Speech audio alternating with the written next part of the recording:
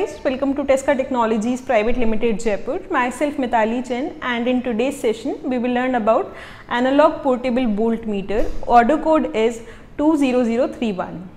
So now we will proceed to its components. So its components are classified as, so this is our portable voltmeter, and for this experiment we have used the DC power supply. This DC power supply will read the value and we can match in these both the trainers. So this voltmeter has a pivot which is made from the carbon steel hard chrome plated and which is mounted on a spring loaded sapphire jewel. It basically ensures the shock resistance due to the vibration in transient and minimum friction during the use.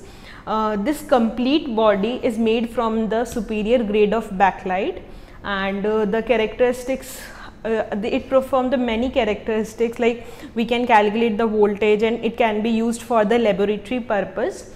This instrument is highly reliable and give quick response due to unique damping. So now we will connect these probes, so negative to its negative end and its positive to its positive end. Then after that we will switch on the DC power supply. As you can see that this voltmeter ranges from 0 to 15 volt. So now we have to switch on the DC power supply. So like it's set it to so now first of all we will set it to 0 volt. So as you can see that our voltage in this DC power supply is nearly about 0 volt. So we will gradually increase the voltage in voltmeter, and you will note that in DC power supply that voltage rating will be increasing. So if I'll set the voltage about 2 volts, so in voltmeter you can see that voltage is 2 volt. So when we will set the voltage to 4 volt, so the voltage in this is also nearly about 4.3 volt. So when I will set it to 5 volt, so voltmeter it's 5 volt.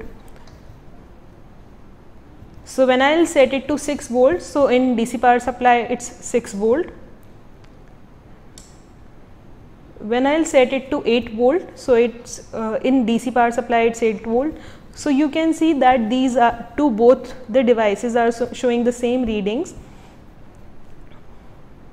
So this supply we have provided to voltmeter, and if we are increasing the rating, so you can note the rating in this voltmeter. So when I will set it to 10 volt, so the voltage reading in this analog voltmeter is also 10 volt. In this way we can read the voltmeter reading by using this DC power supply. Hence, this is all about today's session. For further query, you can contact to Tesca Technologies Private Limited Jaipur, and you can also refer to our user manual. Thank you for watching the video.